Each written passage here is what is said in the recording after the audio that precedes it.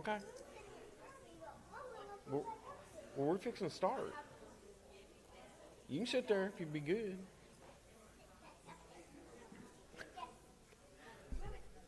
Everybody's trickling in. Good evening, everyone. Good to see everyone. I'm sure we got several away on fall break and a few back in Bible Bowl, studying for Bible Bowl. That's this weekend. Oh, they're coming to Bible Bowl kids. Come on in, guys and girls. Hand me the clicker there, Brooks.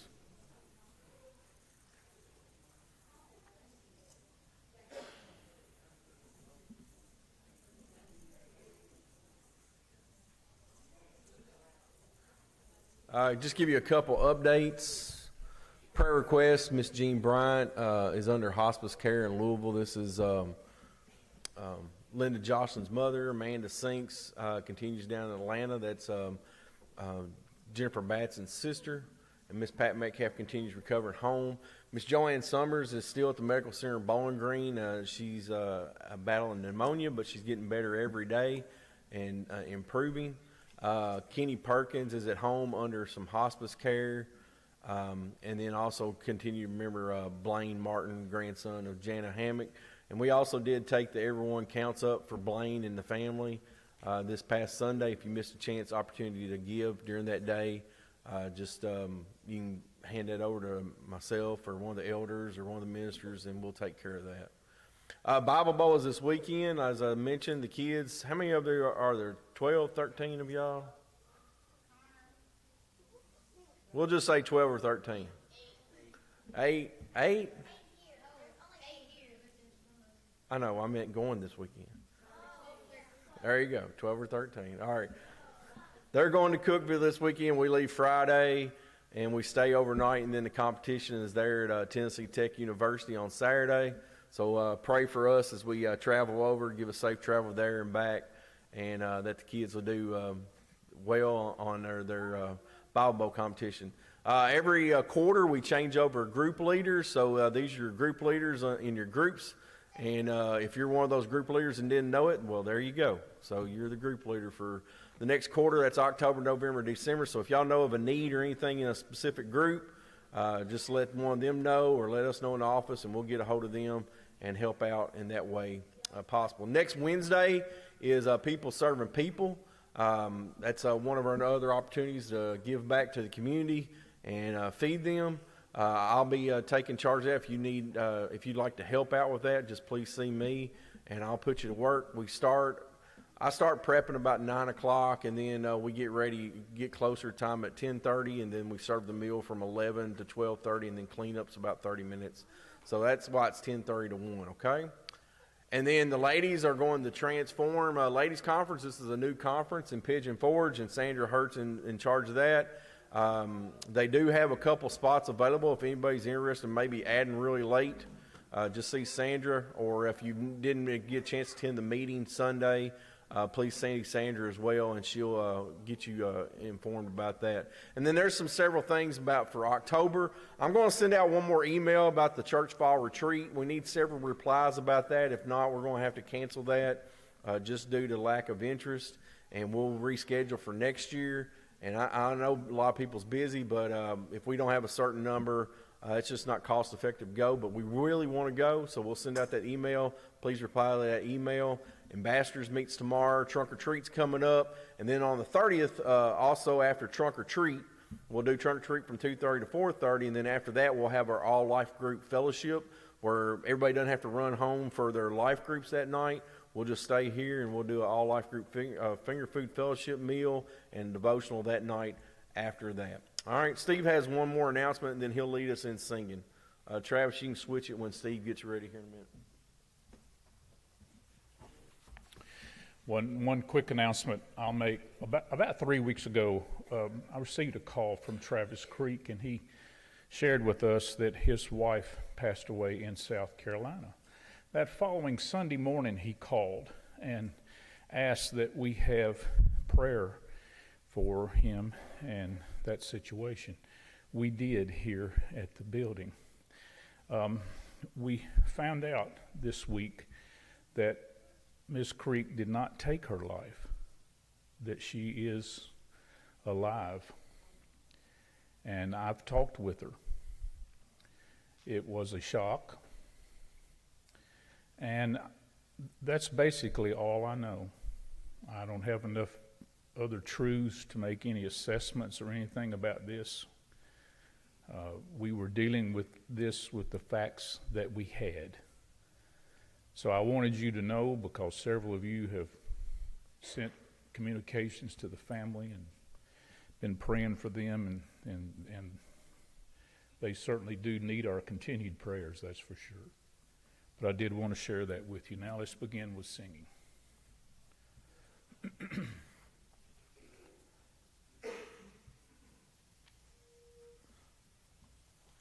The Lord reigns, He is a mighty God, the Lord God reigns. The Lord reigns, He is a mighty God, the Lord God reigns. Great is the Lord Almighty, He is Lord, He is God indeed. Great is the Lord Almighty, He is God supreme. Great is the Lord Almighty, He is Lord, He is God indeed. Great is the Lord. Great is the Lord. The Lord reigns. He is a mighty God. The Lord God reigns. The Lord reigns. He is a mighty God. The Lord God reigns.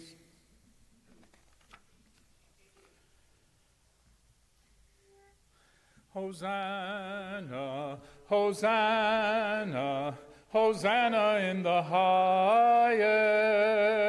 Hosanna, Hosanna, Hosanna in the highest. Lord, we lift up your name with hearts full of praise. Be exalted, O Lord my God. Hosanna in the highest. Glory, glory, glory to the King of kings. Glory, glory, glory to the King of kings. Lord, we lift up your name with hearts full of praise. Be exalted, O Lord my God. Hosanna in the highest.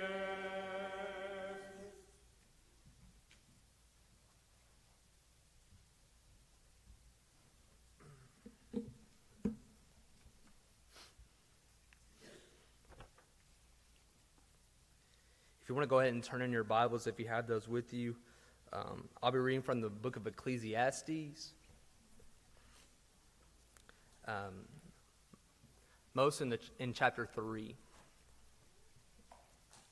Ecclesiastes chapter 3.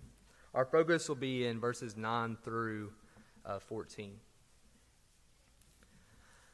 On Sunday, Kirby spoke very highly of our farmers here in Simpson County, acknowledging the foresight, the hard work, and the patience that it takes to ensure a successful harvest season. Tonight, I want to begin by expressing gratitude to those of you, even amongst our number here tonight, who embrace this way of life, the service that you give to our local community. Farmers have a privileged relationship with God's creation, and many enjoy a lifestyle that has been passed down through a family lineage for centuries. The lifestyle comes with a multitude of highs as well as an abundance of lows. But it is no secret that farming can be a very lonely way of life at times. Currently, our farmers are faced with the reality that small family-run farms are declining in America. Farmers are an aging demographic, most between the ages of 52 and 57, and statistics show that less than 1/3 of private family farms have a designated family successor. Small farmers are subjected to extreme weather conditions, unstable markets, and pressures from much larger corporations. Farming remains the only profession in which man deals constantly with the laws of universe and the laws of life. In Ecclesiastes 1 verse 3, we read the question, "What do people gain from all their labors at which they toil under the sun?" This is a rhetorical question because the answer is found just one verse before. The preacher proclaims, "All is vanity." Small family farmers carry an incredible weight and tremendous responsibility with them to work each and every day. At times, I'm sure their labor appears in vain. Their bills pile up, life happens, nature takes its toll. So where can our farmers look for help? If we're not careful, our Christian lives too become a very lonely pursuit. We are baptized into Christ, the very highest of highs, and left to wander the world, attempting to make sense, like the farmer, of the laws of the universe and of life.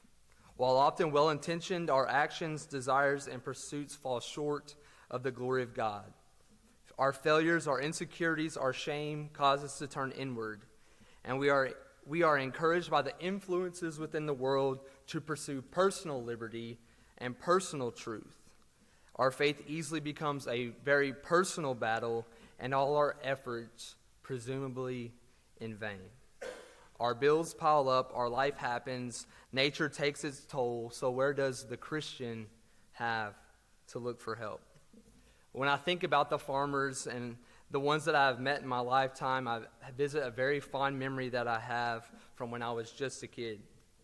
On occasion when we were working with my dad, he would take us to the small storefront located in Woodburn at the crossroads of 31W and 240. Once inside, we would get like a Coke or whatever snack we wanted, a corn dog, and we would be accompanied by the farmers of that area. Most of these men were men of the church that I looked up to, men from the community that I could look at as mentors or as examples of what it looked like to be a Christian.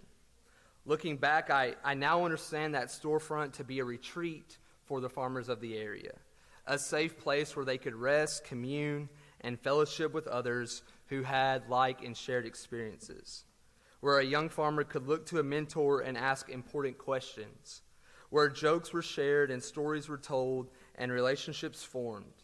Inside that storefront, farmers could confide in a friend, find relief from the incredible pressures that persisted in their line of work.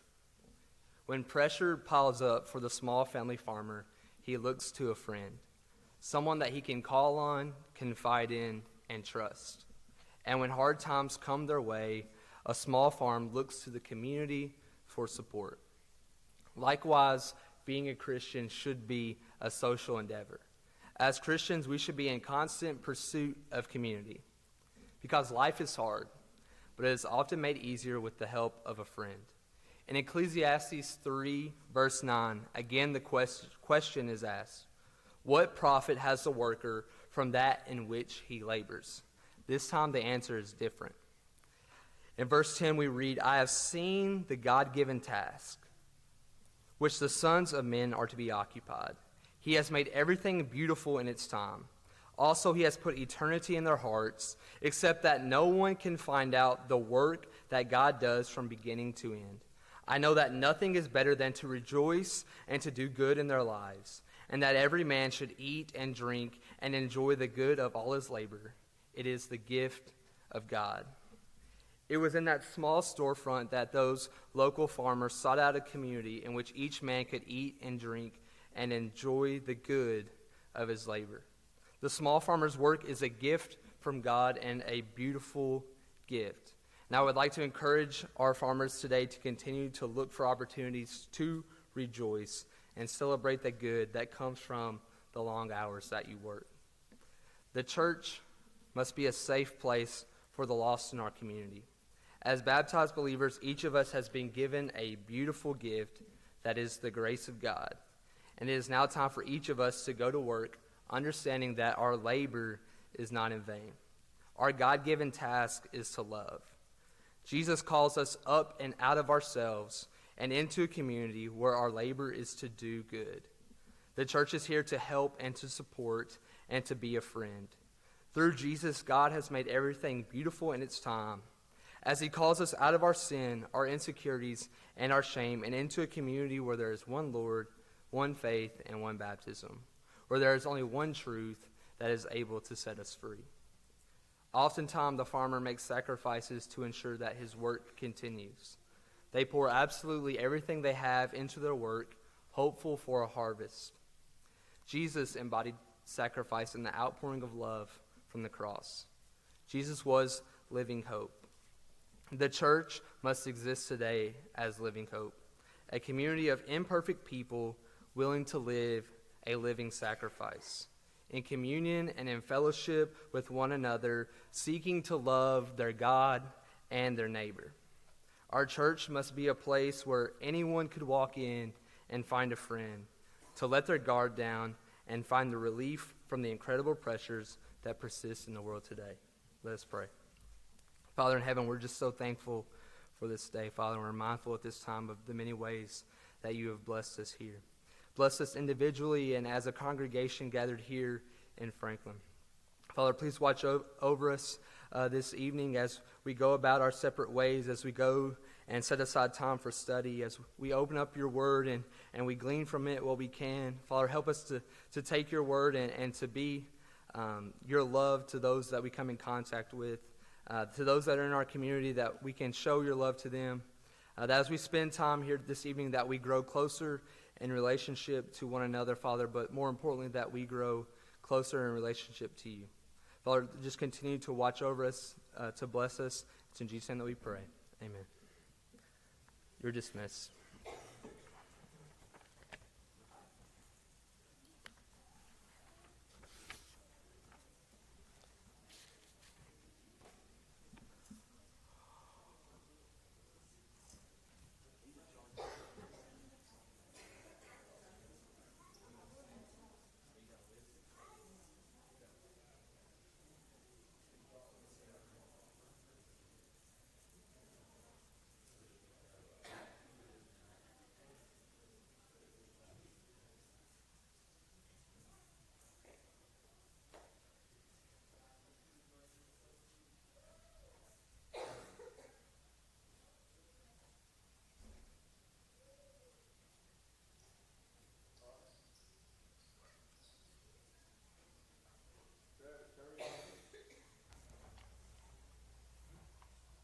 My hot, there you go.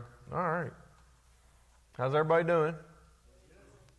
I don't sound too enthusiastic. Y'all be happy. Tonight's the last night I got to talk to y'all. Thanks a lot. All right, there we go. That makes me feel better. That's good. That's all right. You've heard the Kentucky boy for 4 weeks. Now you get to hear the Tennessee boy here the next whatever many weeks. So anyway, all right. Good to have everyone here tonight. Like we said, we've been looking through the books of 1st, 2nd, and 3rd John for the last 4 weeks.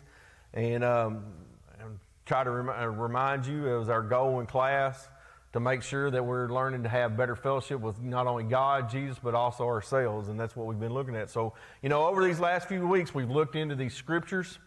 We've seen that God is light, God is love. And then we've also learned how to be able to share both those the light and love that we've encountered.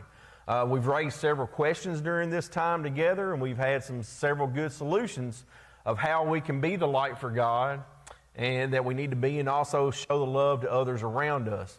Last week we learned how God gave us a gift through the birth, life, death, and resurrection of Jesus Christ. And we understood that the plan of salvation is the ultimate gift for all of us. And all we must be willing to do is accept that gift and take that gift and cherish that gift and use that. We also discussed 1 John 5 and 16, and we concluded it was talking about the sins that leads to death. And we produced a few answers and finally concluded that was probably referring to the unpardonable sin. The one about blaspheming the Holy Spirit, denying that there is a God, Jesus Christ, and understanding all that. But I want a little reference back to that a little bit because I'm not sure I answered the question, and the person that raised the question I talked to after class, and I answered the question, but I want to make sure I answered the question for y'all to make sure we were all understanding there, because it was a little bit confusing there, a few verses.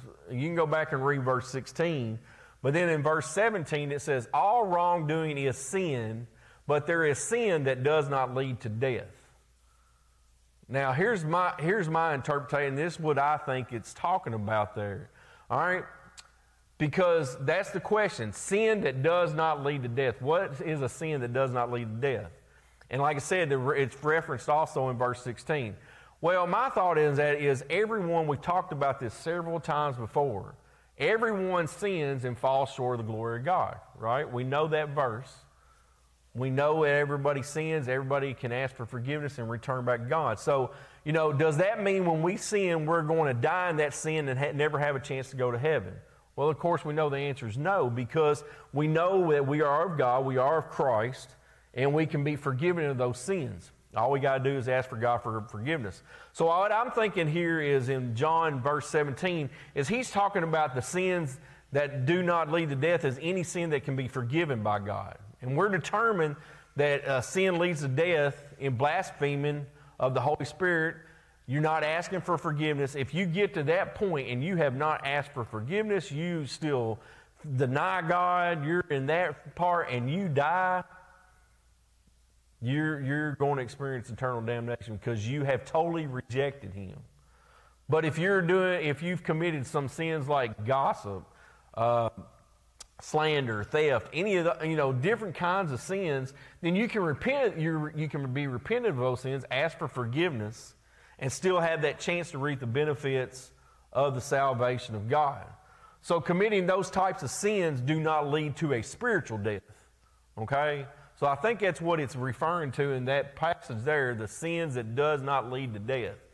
We commit sins, but they're not going to lead to a spiritual death if we ask for forgiveness.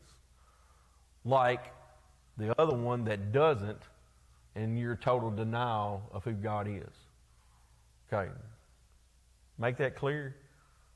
Does everybody understand that? Clear as mud, right? Agree or disagree? Okay. All right.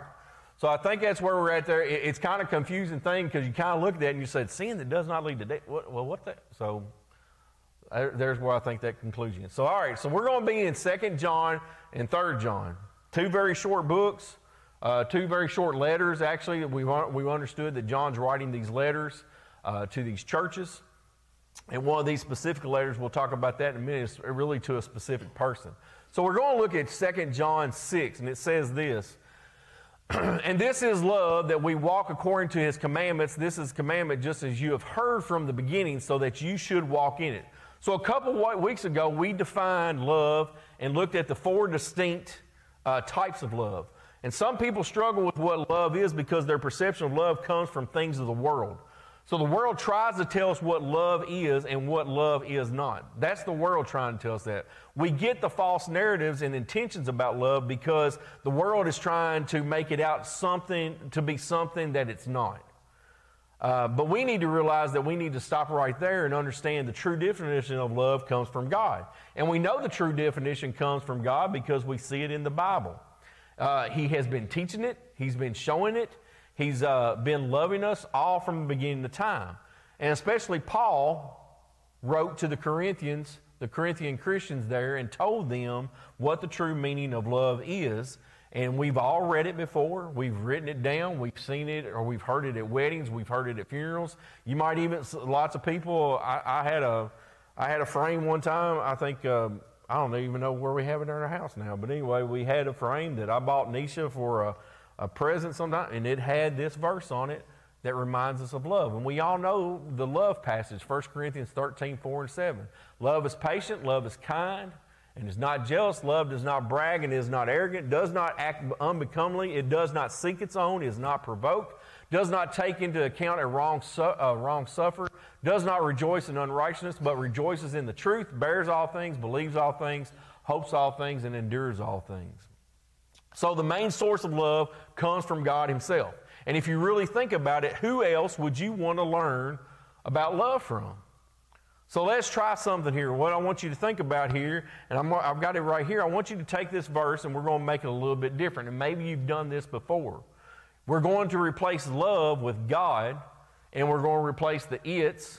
Some different versions have it's, or different. We're going to replace that with the him. So it's going to read a little bit like, it's going to read like this.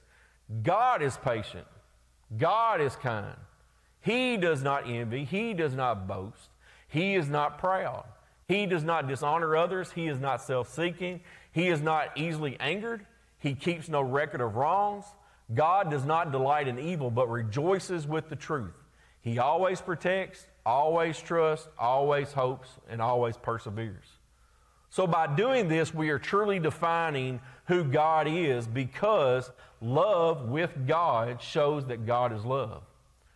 And they're one and the same. So since we have truly defined love, we also know now that God, or who God is, and how we can be more like love and truly love Christ and his church. So back to that 2 John, this verse is telling us that love means doing what God has commanded us to do. John is just re-emphasizing the greatest commandment that Jesus gave us throughout the Gospels. And you can see that in different verses and in different chapters of the Gospels. Matthew 22, Mark 12, Luke 10, and John 13. The greatest commandment for us is to love one another just as Christ loved us. So some might think this to be a little, some of us might, or some people might think that to be a little bit hard. And we've talked about a little bit that over the last couple weeks, but it's very simple. All we need to strive to do is to be like Jesus and truly love others and see others for who they are. I talked about that Sunday.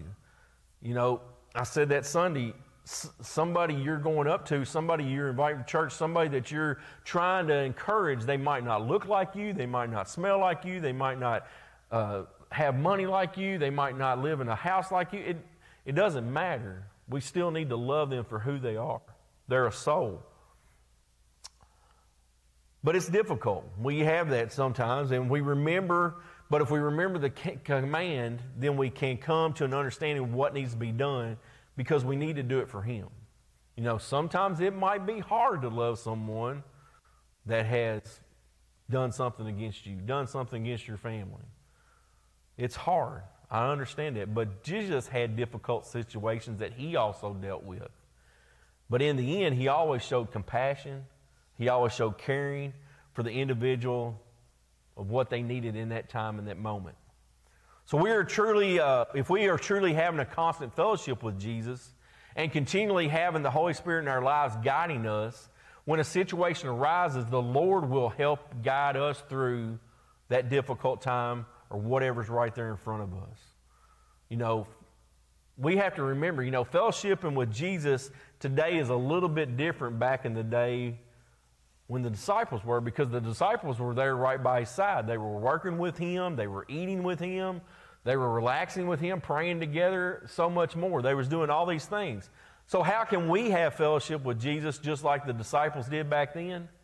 You know, he isn't physically here on this earth. So how in the world can we show or have that same type of fellowship with Jesus? We've got to have that spiritual connection with Jesus, and it can be a lot stronger than the physical one if we just let it. You know, unfortunately, as human beings, we want that physical connection, but we must understand that Jesus lives inside us, and if we truly let him, he will guide us through everything that we're dealing with all the time. We just have to freely let him in. You know, we can maybe associate our lives maybe to like a radio. Now, I know radios are kind of going out of style. You're streaming everything or you're doing other things, but if you think about that old radio or newer radio in your house, when you're trying to find that station, you just kind of got to fine-tune it in. You got to just try to find the station, push the right buttons, find the music that you like, and make sure you're doing all right. Well, that's the same way with Jesus, I think. Sometimes we get our lives out of tune and the wavelengths are not there. We just need to make sure we're trying to focus back on Jesus, turn those knobs a little bit, make sure we're associated, get all the static out of the way, and understand where Jesus needs to be, and all things will become a little bit clearer.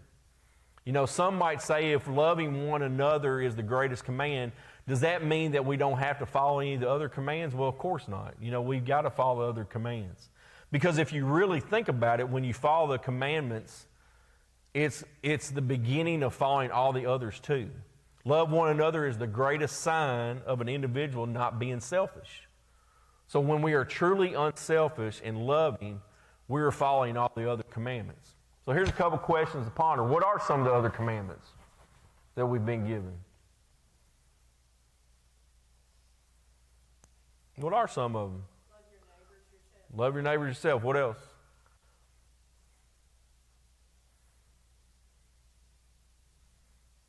Don't have any other, we're talking about the 10 Commandments. Don't have any other gods before me. Thou shalt not murder. Thou shalt not commit adultery. You know, all those different things. If we think about all of those, what are we doing? If we keep Jesus first, then we're not going to do those things. Okay? It's going to keep us from being selfish, because all those, if you think about it, all those different commandments, anything else that's talked about in the Bible, it's people being selfish and doing things for themselves. That's what gets them into trouble.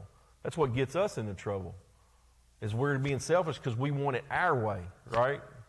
We want it our way and not God's way. How do these commandments relate to the main commandment of loving one another? Well, I said that right there. And then how is being selfish a way of not showing love to others?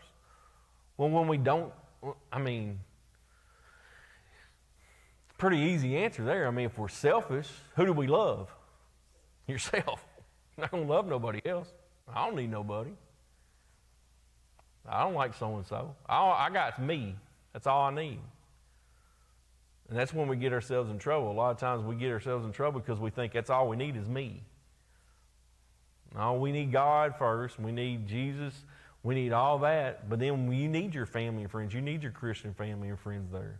You need others around you. All right. Next passage here is 3 John 11.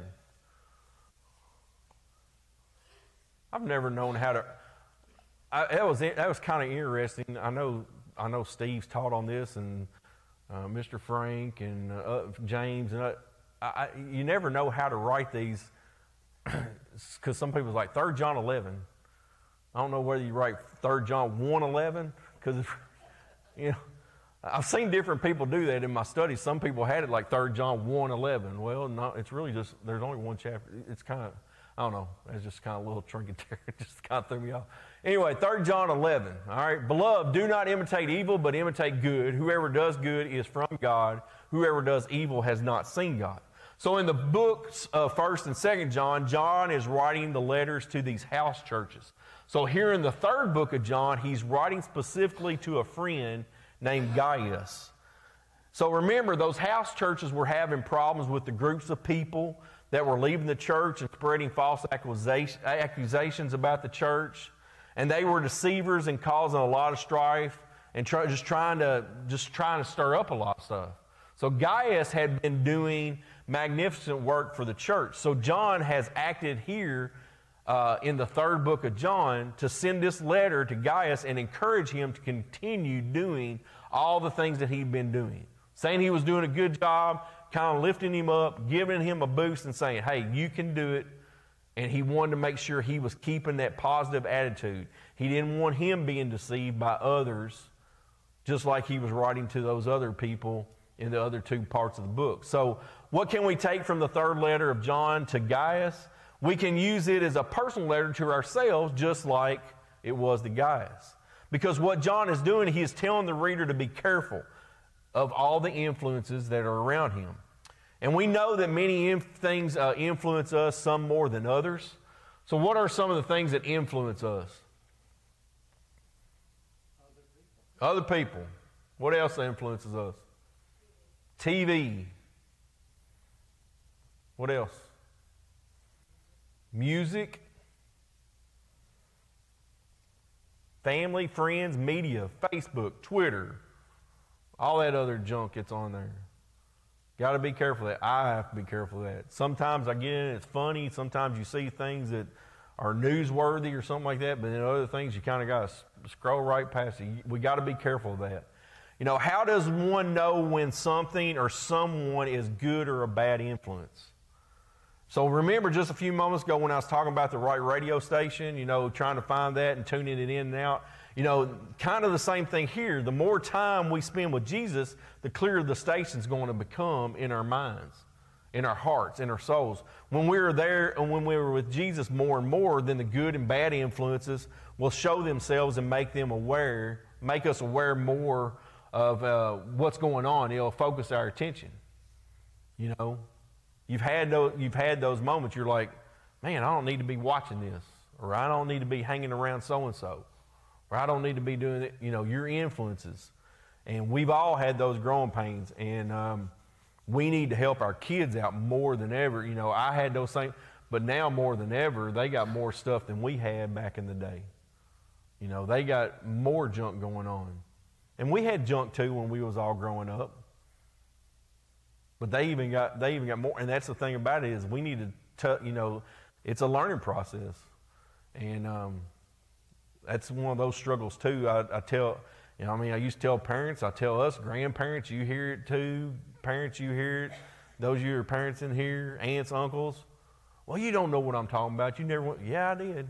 You know, encourage them and make them understand. Make them understand good and bad influences. Help them out. You know, all of us in this room in our lives, we know we've had people try to direct us off our paths of life, and we've also had people influence us over the years. You know, we've had parents, we've had teachers, we've had coaches, we've had ministers, we've had friends, we've had so many different people help us. But at some point, we had to realize ourselves and find out on our own who the good and bad influences were. Because sometimes those people weren't around us all the time to figure it out.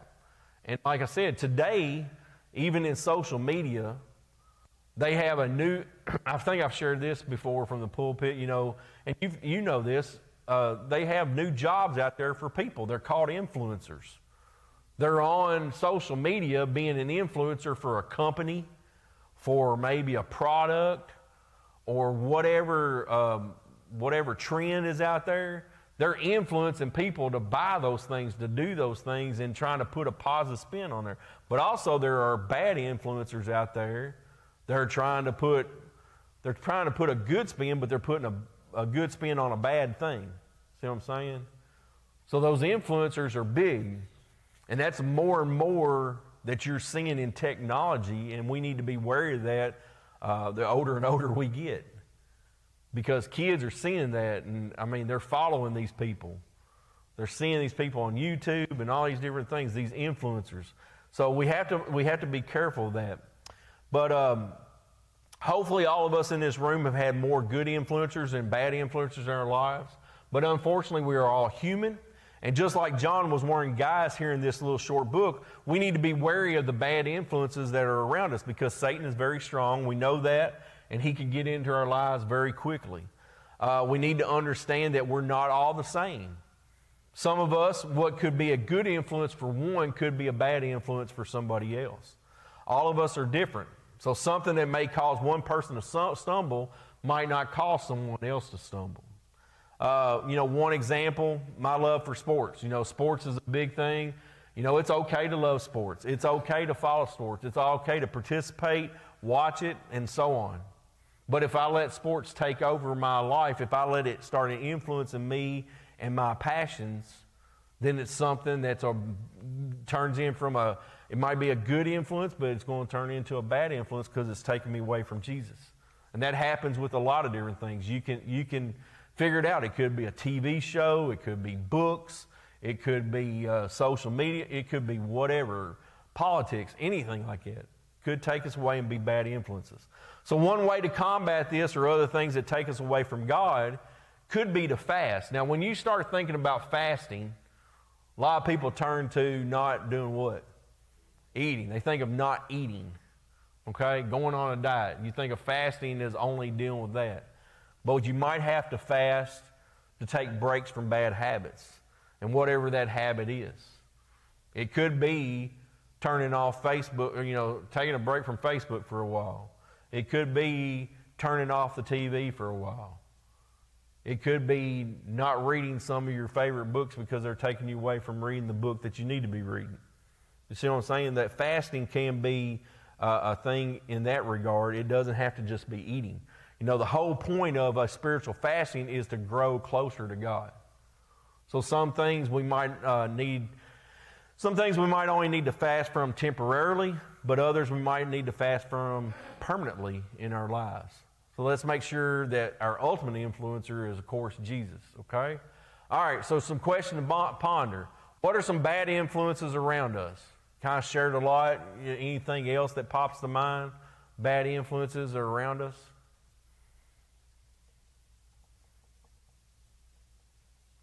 Anything else pop in your mind?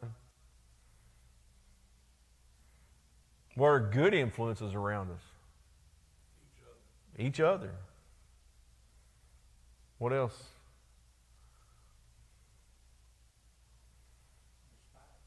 Your spouse.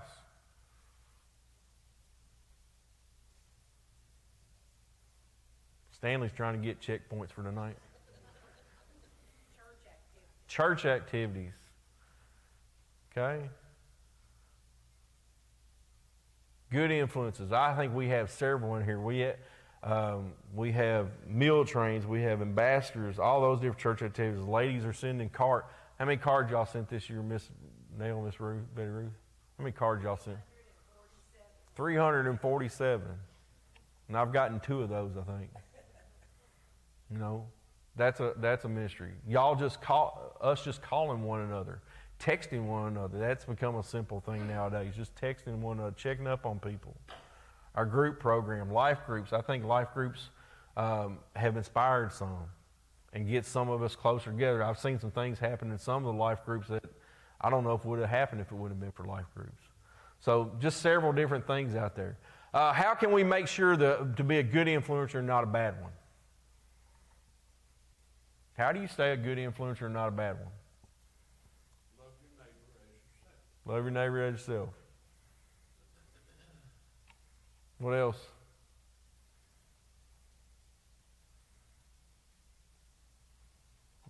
One of my pet peeves, I guess, are try to be positive, and that's hard.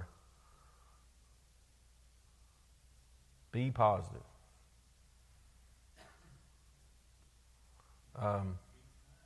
Be kind.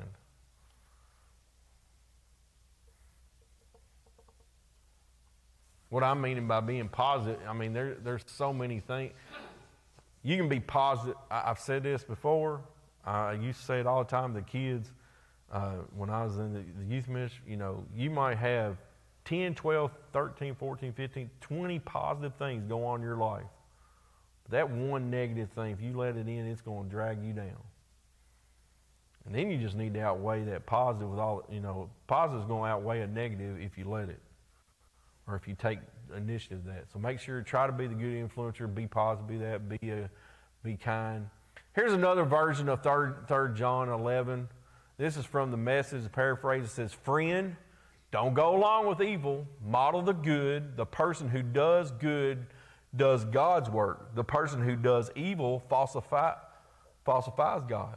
Doesn't know the first thing about God. That's pretty direct point there. You know, the ending here in 3 John is very similar also to Matthew 7, verses 17 through 18. So every healthy tree bears good fruit, but the diseased tree bears bad fruit. A healthy tree cannot bear bad fruit, nor can a diseased tree bear good fruit. The ones that are showing good fruit in their lives are the ones that are following God's commandments. The ones that are showing bad fruit in their lives are not following God's commandments. So the healthy tree will not bear bad fruit, nor a diseased tree will bear the good fruit, as we read here. In verse 19, it says, the ones who do not bear the good fruit, if you go on, I don't have that passage up there, but the ones that do not bear good fruit will be cast into the fire. So this raises a question here on this. Judging others. Is it okay to judge other people? Yes. Okay? But in Matthew 7, it says, ye should not judge people. No, that's not what it says. Okay, that's right. But people read it that way, right? Okay? That's not exactly what it says. That's right. You gotta really look through that because, you know, it says there we just got to judge ourselves. We got to look into ourselves and make sure that we're doing the right things. But God does say we can judge someone by their fruits. Okay, if you're thinking that way. Basically what it's being said is if we see and know someone that has bad fruits in their lives, we need to be cautious, but we need to also pray for them as well and help them understand how to get rid of those fruits in their lives. We need to ask God to intervene in their life by also not allowing them to influence us. On the other hand, when we find someone that's bearing good fruit, you know, we need to spend more time with fellowship with them. I know I use Brooks a lot of times. Brooks got in trouble a few weeks ago for hanging around some bad friends. He's hanging around bad fruit. And he's got to understand that. That's a tough, and you see kids go through that all the time. Your kids probably went through it too. Kids go through it. Because kids are going to be kids. They're growing. They're learning from their mistakes. But we do it too. We do it as well as adults. We do it too. We hang around people we don't need to be hanging around. We hang around bad influences we don't need to. So if we're around people that are good fruits going on in their lives, then it's possibly going to make sure, it's probably going to have a good influence on us. So the bottom line is good fruit will produce good fruit. Bad fruit is probably going to produce bad fruit. So being around those that are spiritual healthy and have a good relationship with God will only help in our spiritual walk and health as well. So here's a couple questions to ponder. How will you know if someone has good fruit?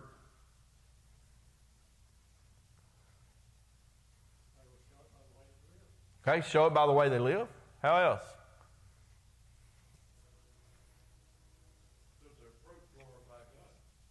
Does their fruit glorify God? That's a good point. Actions speak louder than words.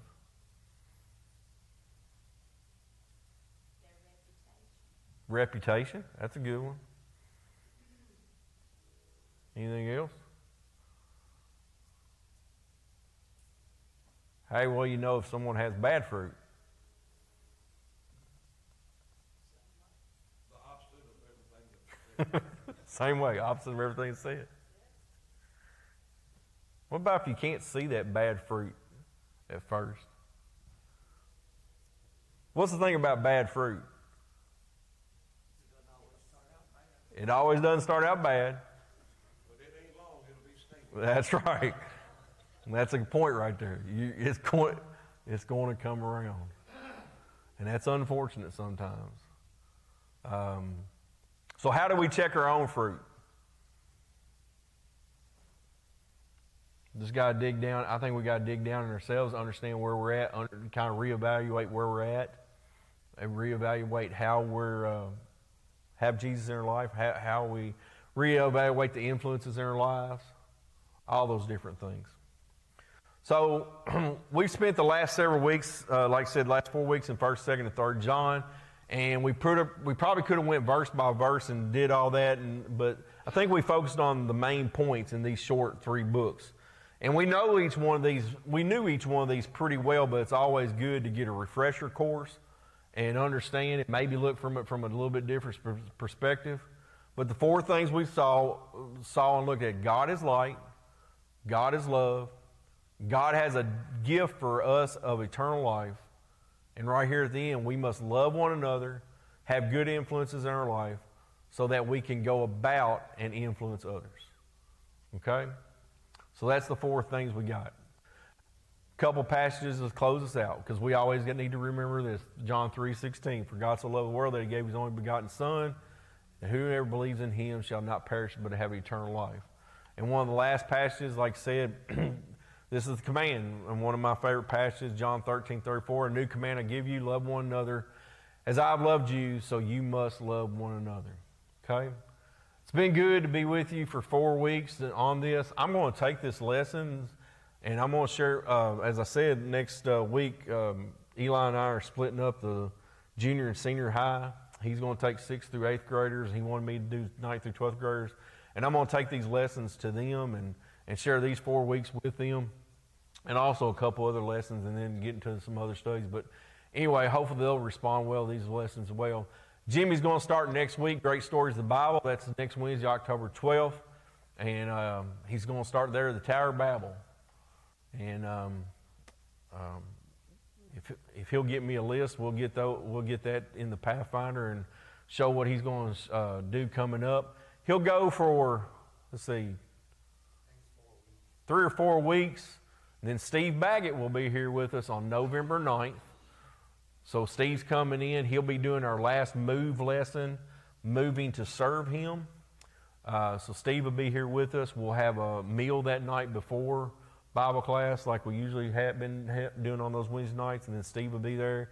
And then when Steve gets done, Jimmy will go 1 week, and then after that it's Thanksgiving week right before Thanksgiving, and then he'll go on for 52 more weeks or something. I don't know. We'll let Jimmy go as long as he can, okay? Thank y'all. Let me say a prayer and we'll be dismissed. Dear Father, thank you for this time together. We pray for everyone in here and also in our other classes. Thank you for the opportunity that we have to worship you. Dear Father, let us go out and be the influencers we need. Let us be the light and learn how to love more like you and share with others around us. And be an encouragement just like John was to these churches and his friend Gaius in these letters, and let us learn from these short books to understand how we can grow in our lives to you each and every day. Dear Father, we thank you and pray for all those that are not here tonight for whatever reason, be with those that are on fall break, and give them safe journeys home or whenever they return. Be with our Bible Bowl kids as they go away this weekend, and give them strong minds and hearts, and also have a good time and fellowship with one another during this time together. Thank you for all their teachers. Thank you for everything. In Jesus' name we pray. Amen.